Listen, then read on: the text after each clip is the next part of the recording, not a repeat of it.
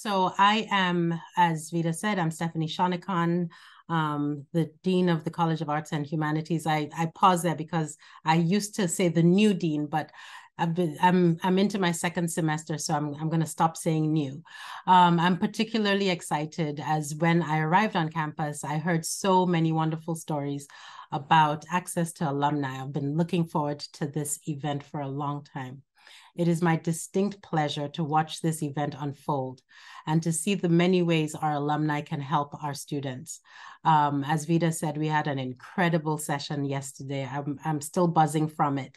And so I'm excited to see how this version of access to alumni unfolds as well. Access to alumni is designated to give our students an opportunity to connect with successful ARHU alumni to discuss their career goals and uncertainties. It's an opportunity for a meaningful exchange of information across the shared experience of studying in McKeldin Library, rooting for the Terps athletic teams, eating in the dining halls, hanging out with friends on the mall, which there are lots of students out on the mall right now because it's such a beautiful day. Our alumni can certainly remember those wonderful times as Terps. Access to alumni has become even more critical at this time.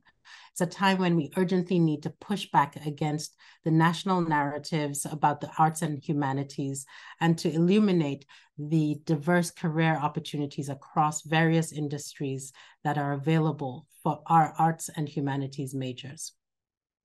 Students, my best advice is to talk. You know, good things happen when good people talk. All of our alumni, regardless of industry or title, have great insights and advice to offer. They are excited to talk to you and help you be successful. All of our alumni participants were once in your shoes, so please know that you are in good and welcoming company. To our alumni, I cannot thank you enough. I'm so blown away by your contribution back to your college in so many ways, but certainly this is one of the big ways. We're so proud of your many accomplishments. Thank you for volunteering your time as well as supporting the college through your donations. And we felt you during Giving Day and every day. You're the best ambassadors for Maryland and the arts and humanities in particular. So thank you, thank you, thank you.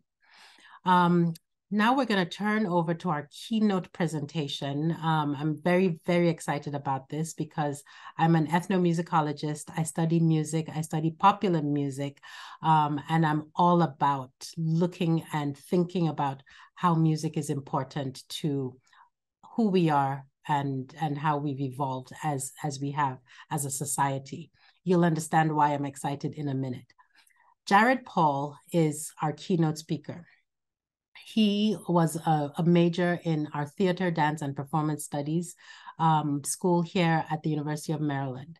Jared spent a good amount of his time at Maryland involved as a student leader with C Productions. His first concert was a sold-out show in the Student Union by the ska punk band, the Mighty Mighty Bosstones. Perhaps some of you attended the Big Time Rush show earlier this semester. Jared is their manager, so you likely saw him on stage at one point or the other. Jared also manages New Kids on the Block and former Glee star Leah Michelle. In addition, he produced the touring productions of So You Think You Can Dance and Dancing with the Stars. I mean, I'm such a fan. This is all incredible work that Jared is doing. After graduating from Maryland, Jared joined the events team at Capital One Arena and quickly became the director of entertainment, booking all concerts and special events at the 20,000-seat venue. He then moved to California to pursue his passion for the music industry. Jared worked with the likes of Christina Aguilera and Journey before striking out on his own in 2015, and he now runs his own company called Faculty Management and Productions. which I feel close to because I feel like I'm managing faculty every day. But faculty management and productions is Jared's company, along with another entity called Assembly Room Studios, which is a production rehearsal facility. Jared Paul has a long list of distinctions and accomplishments. As such, it is my pleasure to present him with the Distinguished Terrapin Award. This award is ARHU's way of recognizing the outstanding contributions of our alumni, and Jared is certainly well deserving of this honor.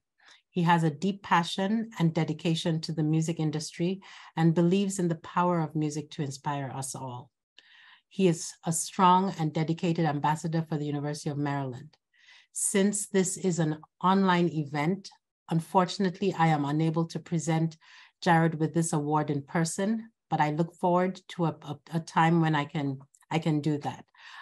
We will, of course, make sure that he gets the award very, very soon. Congratulations, Jared. It is my pleasure to invite Jared Paul to now share his thoughts and insights. And so please welcome Jared Paul to the stage. Thank you. Wow, thank you. I had no idea there was an award coming my way. That's extremely kind of you. Thank you for your kind words and that amazing introduction and the honor. I mean, I guess before I start what I prepared, and you did a great job explaining a little bit of my backstory, and I'll share a bit more in detail. But University of Maryland is absolutely near and dear to my heart. I'm one of many people in my family who attended College Park. My entire immediate family, my mom, dad, sister, and myself all attended.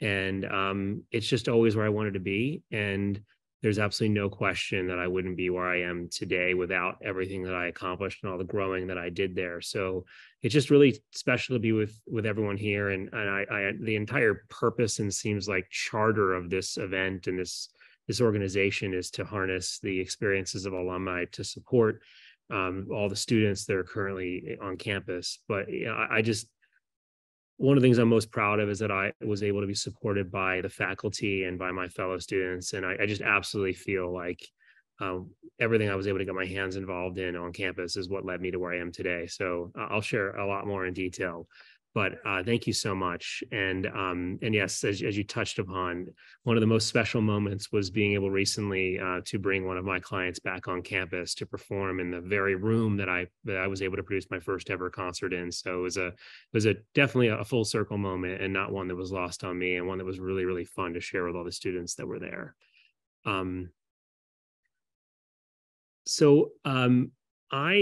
I definitely like to look at my life in retrospect and piece together the key moments that I feel played a role in where I am today, in the relationships I cherish, as well as the goals I've been able to accomplish on my journey.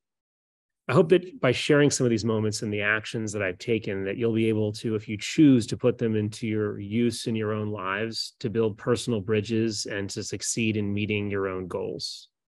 Like I just said, I can definitely attribute so much of my success to my earliest days on campus at University of Maryland College Park. I came into being a Terp knowing that I wanted to somehow pursue a career in the entertainment business, and I specifically was gravitating towards music. I'd grown up in nearby Montgomery County, Maryland, where I know Greg Schover from, actually.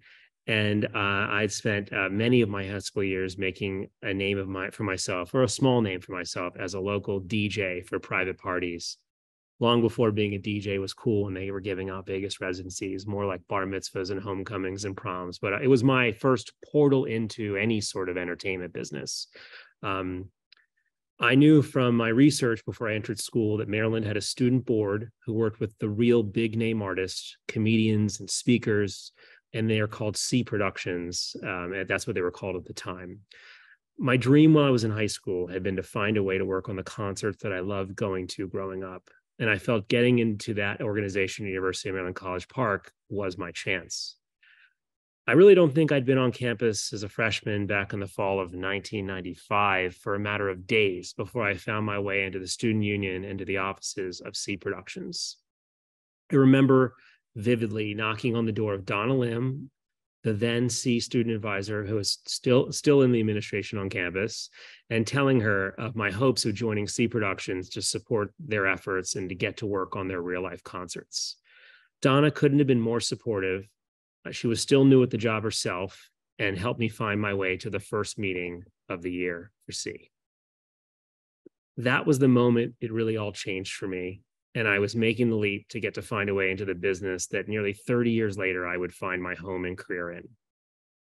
My time at C led me to meet so many people, learn so many things, and most importantly, get into working hands-on with live events on campus.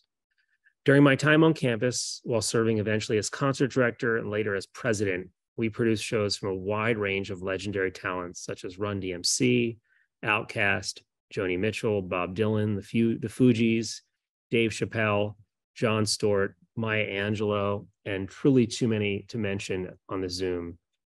I did get a picture from Dave Chappelle the night he played, which he signed it, "Thank you for wanting this." That's how unfamous he was at the time, which is kind of exciting. These are the moments looking back that really outline for me two key learnings that are the first of, while basic, but key things I applied to achieve my goals and build my bridges that I'd love to talk to you about today. Knocking on every door and making every outgoing call, whether you're scared to or not. I never would have been where I am today had I not been motivated to seek out University of Maryland College Park and everything it had to offer, and specifically the organization that I knew that would be a way into my goals for myself.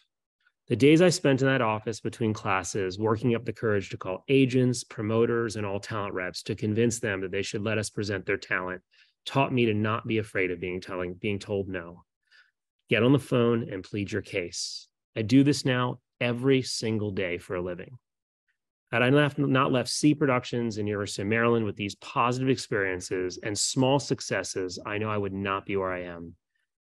A funny side note, I did once pitch an agent that he should let me present his act in the student union because it was the home to the world's largest Roy Rogers, which I'm told is not Roy Rogers anymore, but at the time, that's what it was. I also met my wife because she officed right across the hall from C Productions.